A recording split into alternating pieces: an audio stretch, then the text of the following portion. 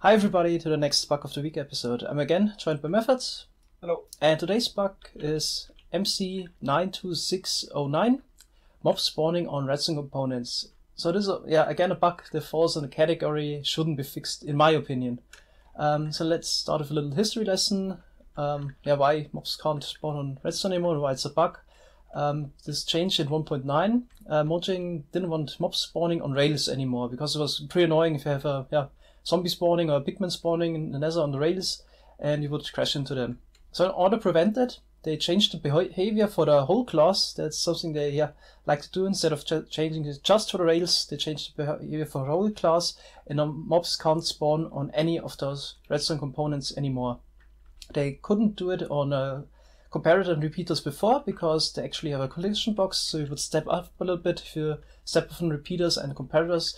And in my opinion, this would have been also the better fix for the rails if they would also have a collision box, then they are automatically spawn proof. Anyway, they changed it for the whole class, and now they consider this as a bug according to the bug tracker. So mobs can't spawn on redstone. Maybe let's check it out. Let's do it. Here we have a dark room. Can we set the game mode to hard? So here you can see mobs spawning.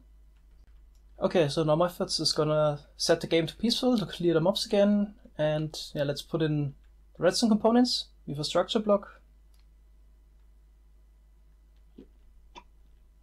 And let's set it back to hard. And difficulty is hard. As you can see, no mob is spawning.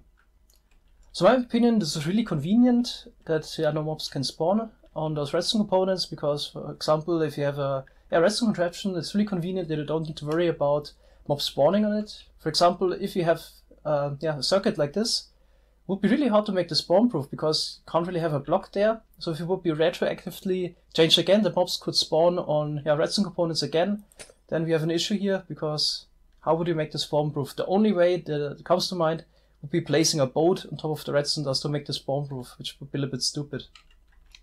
Of course, that's up for discussion. On the other side, it will also be useful if mobs could spawn on pressure plates again, because this also broke a lot of farms. If mobs would spawn a pressure plate, the piston would activate and push them down. This were the old Enderman farms or overworld farms. They don't work because of this change anymore.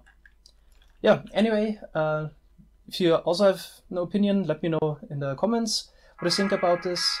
Thanks a lot for watching. Have a nice day. Bye bye.